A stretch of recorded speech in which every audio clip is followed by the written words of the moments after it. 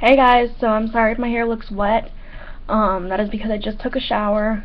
So this is going to be a kind of a little follow-up video on the Sorrel weed house. And just a little bit of witchy advice. Now first of all, let me just say that even if you are not of the pagan religion, you should still go into a haunted house with respect. Don't sit there and start calling out the spirits and start calling them names. That's disrespectful, and 9 times out of 10 you're going to get attacked. However, if you do go in there and you're very respectful to the spirits, you shouldn't have anything happen to you. You know, do your prayers, do your circle of protection. That was what I was always taught. I'm sorry, I'm trying to get my blanket on me. Guys, it is freezing in my house. We have like no heat for whatever reason. Or no, we don't have any heat because of the fact that my our heater broke. So, and the guy has to order the parts, and this is the second time it has happened. So yeah, so during the day it's like really hot, and during the night it's like really cold, so we're like piling up blankets and stuff. Sorry, I had to listen for the dryer.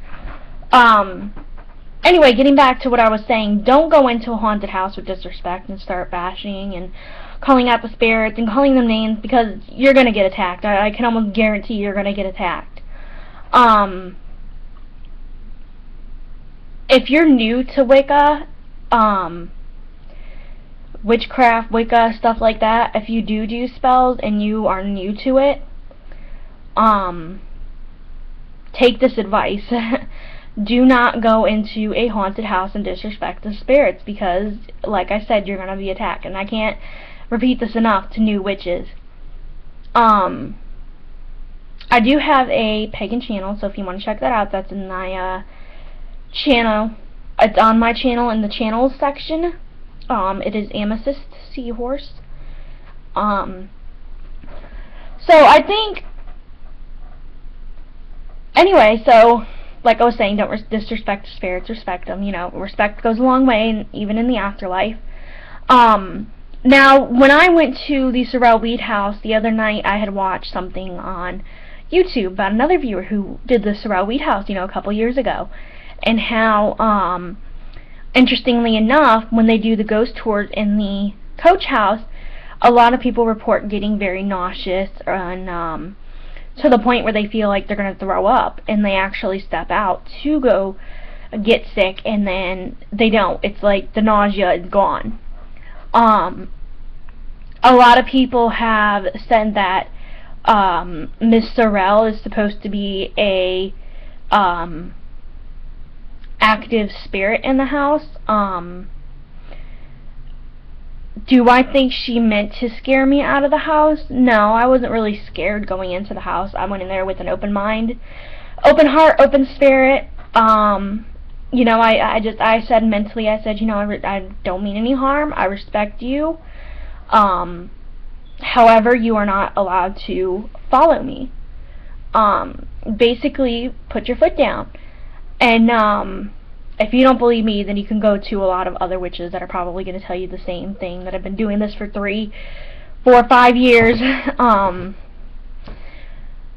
So I just basically said, you know, I respect you mentally. I said, you know, I respect you. I respect the spirits. I don't mean any harm. I'm just here to videotape and vlog. Now I think in her, with Miss Sorrel's situation, seeing as she died in the 1800s, you know, for strangers to be coming in her house wearing pants and, you know, not dresses and skirts and stuff, I think she was a little bit offended, because she probably looked at us like we were savages. You know, and that was the thing back then. Women wore dresses, men wore the pants. The thing is in the 1800s, women had very little to no rights. So, I mean, you were screwed either way in the 1800s. No, I'm teasing. But it is true, women had very little to no rights in the 1800s. If your husband said, I don't want you to come outside for a month, then there was really nothing anybody could do for you, you know? If your husband was abusing you back in the 1800s, it was, you know, oh, what did you do to displease him? What did you do to make him hit you, or, you know, stuff like that. Because, like I said, women had very little to no rights in the 1800s. However, in the 1800s, it was women wore the dresses and men wore pants because of the fact that they were the breadwinners, basically. And, you know, I mean, no offense to anybody in the present day. So I think that coming into her house and her seeing all these people, all these women wearing pants and dress and, you know, shirts and stuff, and, you know, not something that you would wear from that time period, I think she was very stunned at the fact that these savages were coming into her house and taking pictures and talking about her.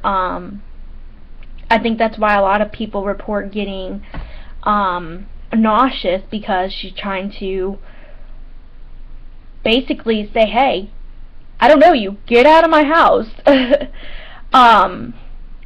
Now I do respect her, you know, and I did, there was a kind of a little voice in the back of my head that said it's Miss Sorrel. And I did apologize, you know, at the end of the tour and everything. Before we walked outside, I did say, you know, I'm sorry if I offended anybody. I respect you, so, you know, I'm sorry if I offended you. I didn't mean to. I'm sorry I took my technology into your home without asking. So I think that was kind of a big mistake on my part, that I didn't really, mentally, I didn't ask if I can take, videos or, you know, stuff like that. So I think that's why a lot of people report feeling nauseous and stuff. Now, we didn't go during the day. It's more of like, you know, they just tour the house. You know, this is the living room, this is the hallway, this is the dining room, the bedrooms, the back rooms, you know. We didn't really go upstairs to the 3rd floor. We just did the main floor and then the downstairs, which was the basement, which is, supposedly there's a really bad entity down there in the basement. And I did bring my little wizard dude. He doesn't leave without me.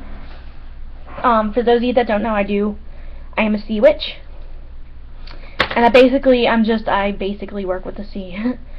In a nutshell. I'm sure somebody could tell you more. But I brought my lucky shark tooth that had sat on my altar to Athena for like ever. So I did bring this. This came all the way from, I think, Jamaica, or the Cayman Islands. I don't know. My grandparents got it for me on a cruise. So that is my lucky shark tooth. I brought that with me. And then I did bring my little wizard that my aunt gave me.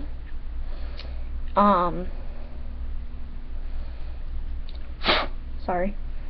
My little wizard. I don't know who made him, or what brand he is. All I know is that he is a metal wizard. And it says copyright.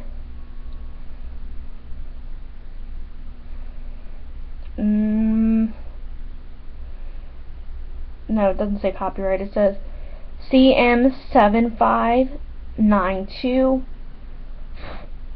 and then it says spooning.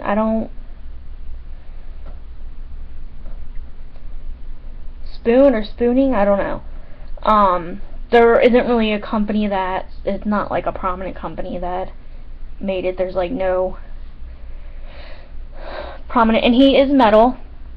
He did come to Savannah with me. He came to Paris Island with me, and he came to Savannah with me. He is my wizard. He is my protector.